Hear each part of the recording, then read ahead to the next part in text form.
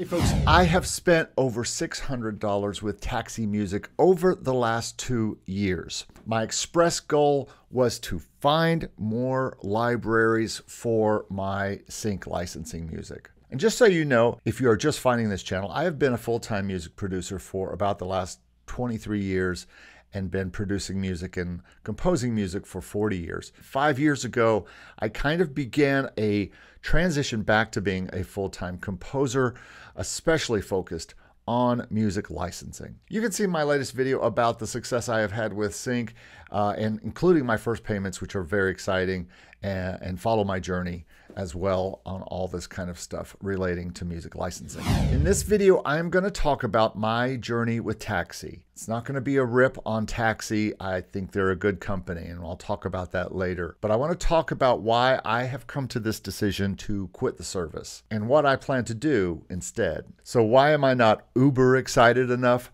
to stay with Taxi and hope it will continue to lift my composing career? Come along for the ride.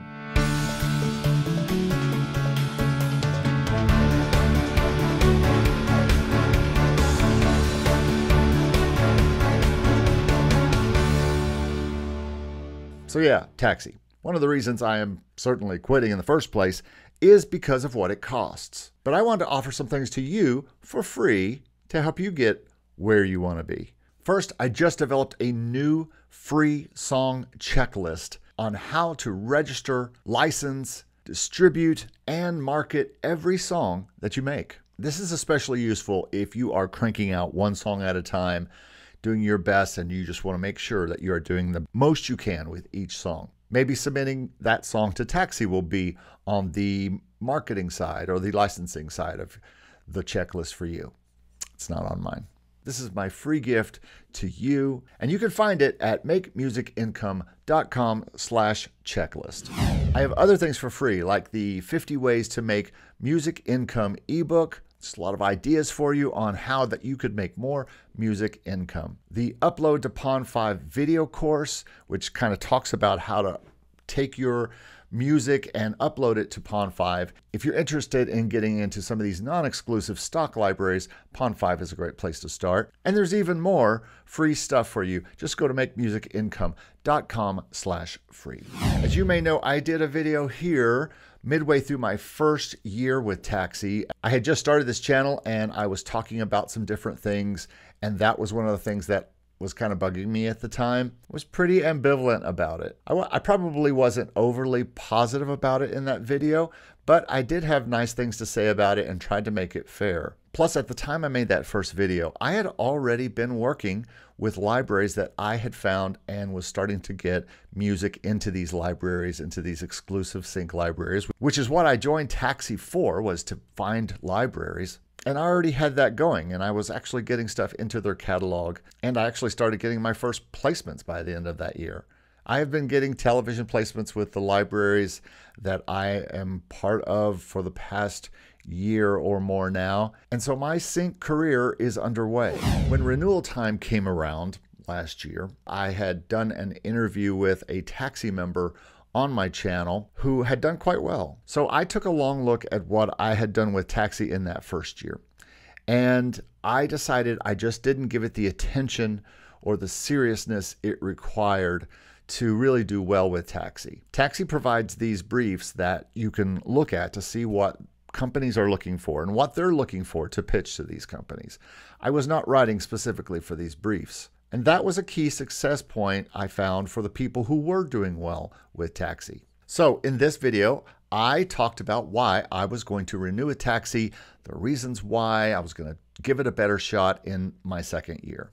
Around the time of that second video, I was also contacted by the president of Taxi, Michael Laskow, and he asked me to come on his channel and do kind of a questions and answers type thing about why I was either quitting or not quitting Taxi at that time. By the way, I had already renewed by the time we did that interview. And so I was on the Taxi channel and talked back and forth, asking Michael some questions, and he asked me some questions, kind of.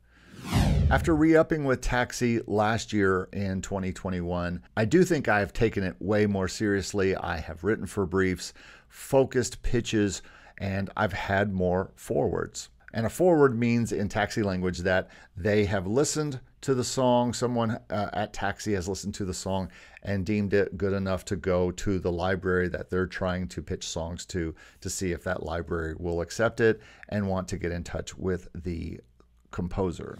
I have spent a total of $600 in 2 years, including 2 discounted years at $199.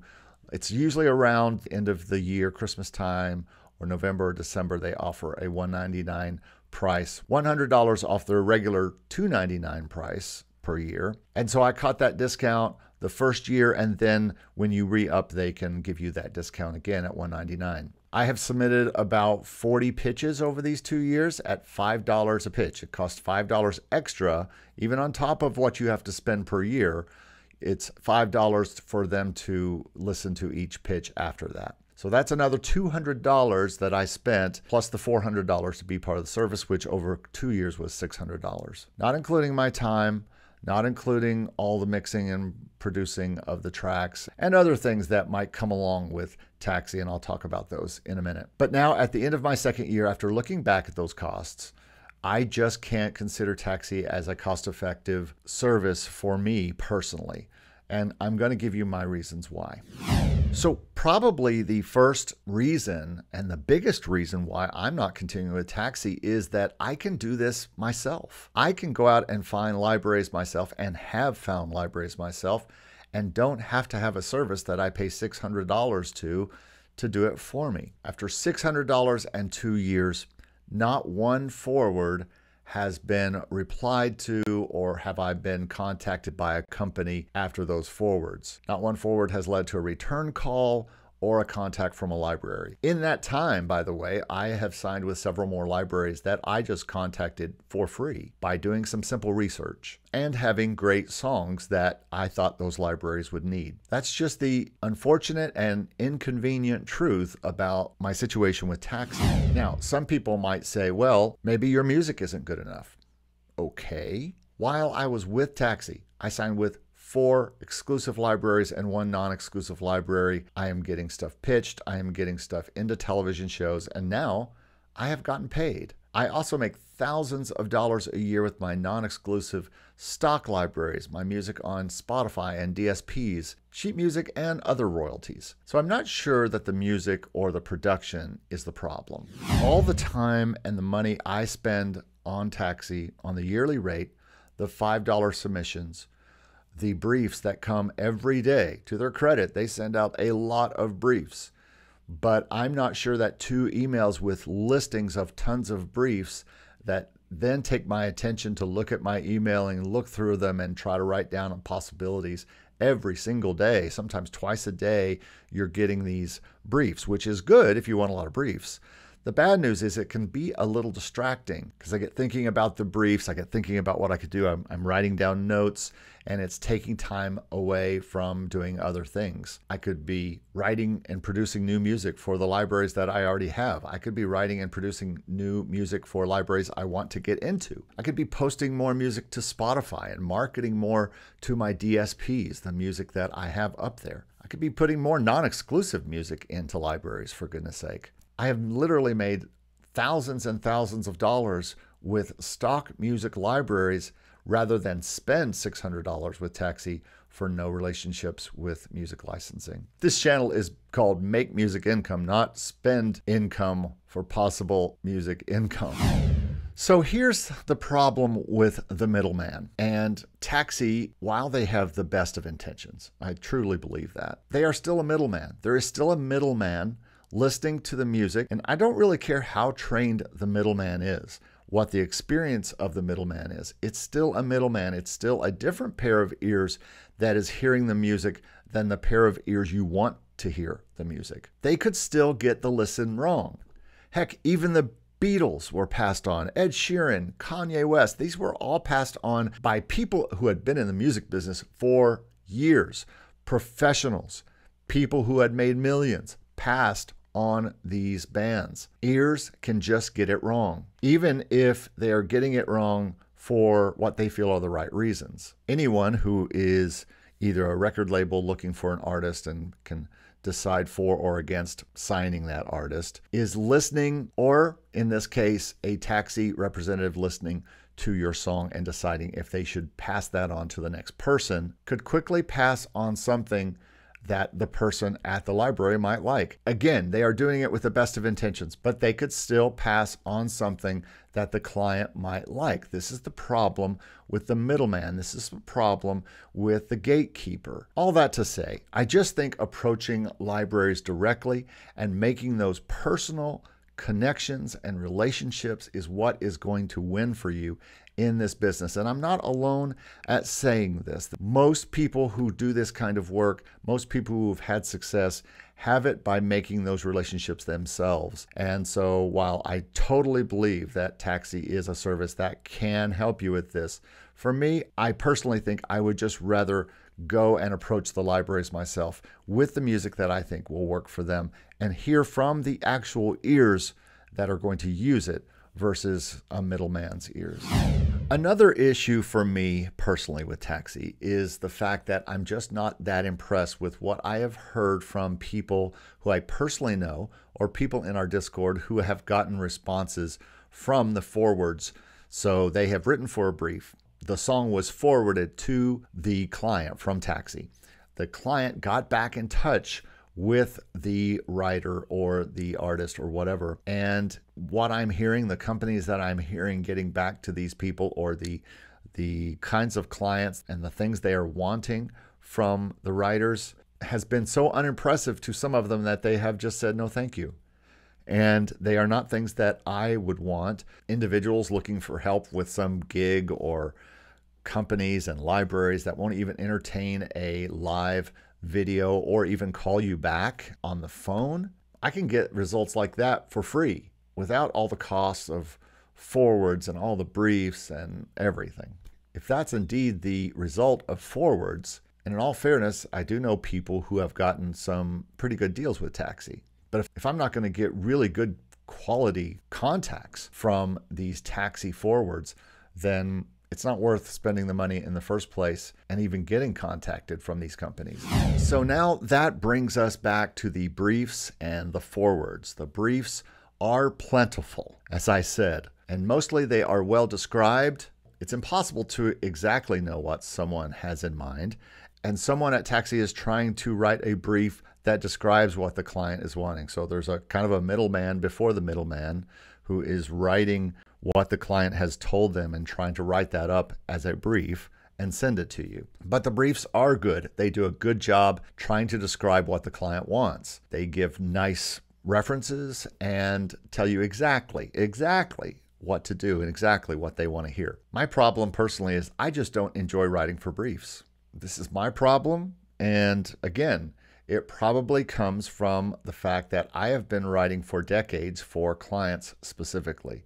When I started my career, I was writing for corporate and commercial clients, writing jingles and writing music similar to this that would be used for television things. And then my last 2 decades have been spent working for artists who told me exactly what they wanted their music to sound like and were the final ears and the final decision on if those songs got produced the way they wanted them produced. So I might be in a completely different spot than you. You might be ready to get to work for a company, working with a company like Taxi that says, do this, and you say, yes, sir. And you compose and pitch a song that is exactly what that brief wants. That might be exactly what you want to do. It's not what I want to do.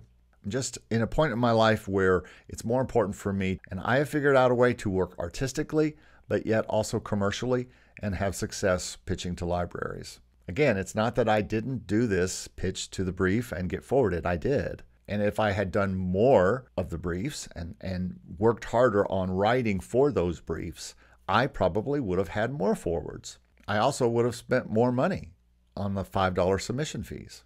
But what I found, and this is just my experience, that while a forward feels nice, most of the time there is nothing that comes from it. None of my forwards have resulted in one phone call, one contact, or anything. Again, you could get back to saying, well, maybe they weren't interested in your music. And I'm sure that's the case. There's certainly other possibilities for what happened with that library after Taxi sent them the forwards. They could have filled the particular need. Someone else brought them a song that was just perfect, or they had an in-house team that wrote it. So there's lots of reasons why the company might have just decided they're going to wait for a while on this project. There's tons of reasons why the forwards would not generate a contact back to me. Regardless, whatever the reasons are, I feel like that I have wasted my time and my money pursuing libraries in this fashion when I could just pursue them myself and hear back myself or not hear back myself and then approach the next library, and it would cost me nothing to do that except my time. Now, yeah, if I create something for a brief, I could possibly use that somewhere else. I could use it in another pitch. I could use it in stock libraries. I could use it to put on Spotify and things like that. There's other things I could do with it, and I have. But that's not the point. The point is I created something I didn't want to create for a brief in hopes that it would reach somebody, and I paid money to do that, and I got nothing back in return. Shoot, I can get nothing back in return without paying any money. Versus just creating exactly what I want with the knowledge of what libraries I am creating it for and what they need, and approaching libraries for free and having a good chance of hearing back from them or getting songs accepted. Maybe I'm already with that library, so I know there's a possibility that it might be accepted or they will get back to me. I have something that they want or have requested, but they allow me the freedom to do it the way I want to do it. Or it could just be a thing where I get in touch with a library, I show them some material, and they say, yes, we'd like to start a relationship with you as a writer. I just think it's a much better bet sending music directly to someone, to a contact, yourself, than paying for the pleasure of waiting for someone to let my song through a gate so that someone might possibly listen to it and might possibly get back to me, and paying for that whole experience and waiting an unknown amount of time until all that happens. It's not like there's no chance with the taxi system for that to happen. I know tons of people it's happened to. But the chances are just so much smaller and more expensive than me just pitching the songs myself to libraries. There's also something I call taxi guilt, where you're paying for this service, you're getting these briefs every day, and you know if you just sat down and did a little work and wrote to a brief, you might possibly get a forward. But then all of your daily work is happening. You're working for your job, you're working for clients, you're working on your own creative music, and that kind of takes all your time, and you're not able to get to those taxi briefs. And then you start feeling like maybe I'm the problem, maybe it's me. I'm just not spending enough time on these briefs, and I've spent all this money for nothing, and this guilt settles in that you have paid money for the service and you're not using it. That's probably one of the biggest reasons why I re-upped for my second year, because I felt guilty that I had done this video on taxi not working for me and I hadn't done the work. And so I said, you know what? I need to do the work. And I came to my audience with my second taxi video and said, I have got to do better if I'm going to use this service and fairly say if it works or not for me. And at some point, the briefs start to pile up. They start to expire.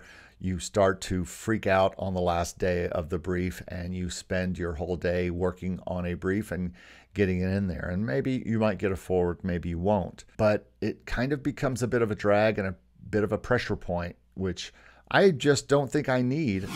And I know what I'm talking about as far as just writing what I want to write and submitting it to libraries is not what the gurus on YouTube say to do. At least the gurus who talk about briefs. I'm not talking about taxi people.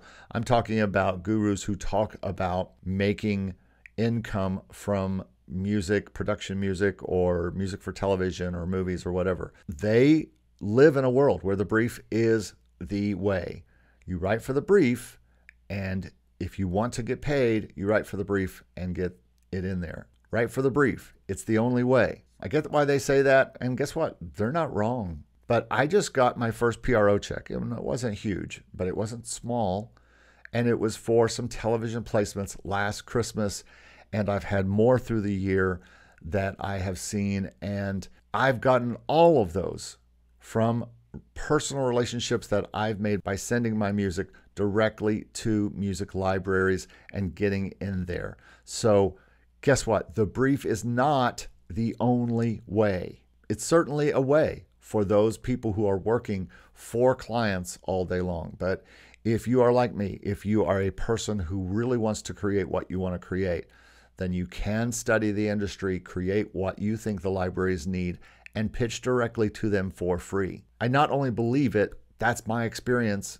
and I'll continue to document that experience on this channel. So make sure you subscribe and watch what happens as I continue to go through this whole thing.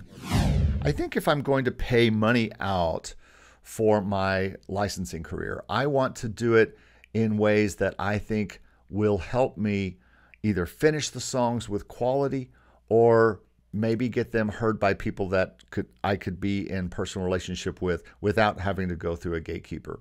And here's what I mean. Maybe I need to spend more of my money in Nashville with my players and my singers and different things and spend money on the songs rather than spending it on a pitching service. The way I got songs signed to my first libraries is by using high quality people to help me produce my music. That's been my producing style through the last 10, 20 years, is to use great musicians and engineers and singers and things like that from Nashville and Los Angeles and different places to make great music that can get signed. I might even pay to pitch personally to a music supervisor face to face, where I could not necessarily pitch the song because they needed that song right then, but that I could make that connection with them, get their email, and then have a personal relationship with them, and eventually have an email list full of people that I can email the newest songs to, and they can say, hey, I have a use for this right now. Again, costing you nothing except maybe if you did pay to be part of a pitch meeting where 10 or 15 people pitch songs face to face, even on Zoom, where you can get a relationship going, a face-to-face relationship going, and then trade emails and have someone to talk to. I think that's a smarter pay, personally, to me. So the final bottom line for me is that Taxi is just not meeting my needs in getting my music to music libraries and licensing possibilities. The success I have had has come from personally sending what I feel are the right songs to the right libraries and making those deals and those relationships myself. And that cost me nothing but my time. $600, including 2 years of membership and 40 songs at $5 per submission, has just had no results for me in the past 2 years. And it's just not smart for me to continue.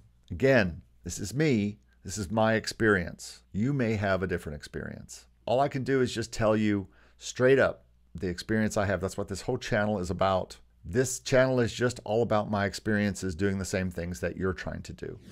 Like I said, I tried hard in my second year to write for the briefs. Like I said in my second Taxi video, I said I would submit more. I said I would write for the briefs. I tried harder to use it as a tool to get forwards and find relationships with music licensing libraries and companies. I honestly think I did that. I read the briefs every day, sometimes twice a day. I saved them, and depending on the time, I tried to make and pitch as much as possible. I'm also a full-time teacher now. I still have music clients I serve. I compose for other libraries, and I run 2 YouTube channels. But still, I tried to use Taxi as a tool to help find new libraries. I had quite a few forwards, just no return calls, just no relationships from those forwards.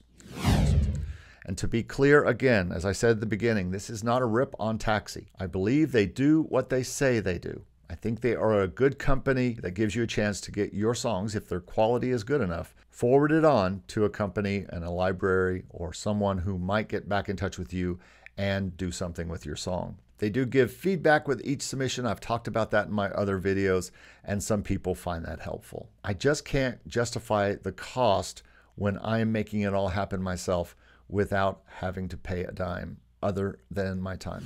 I hope this has helped in some way, and if you have success in Taxi, I'd love to hear about it below. If you have more success going directly to libraries, tell me about it below. And if you feel like you have had a Taxi experience you'd like to share without ripping Taxi as a company, don't want to get into that. We just want constructive things in the comments, so please put those below. You can see my other Taxi videos in this playlist right here. And as always, thank you for watching.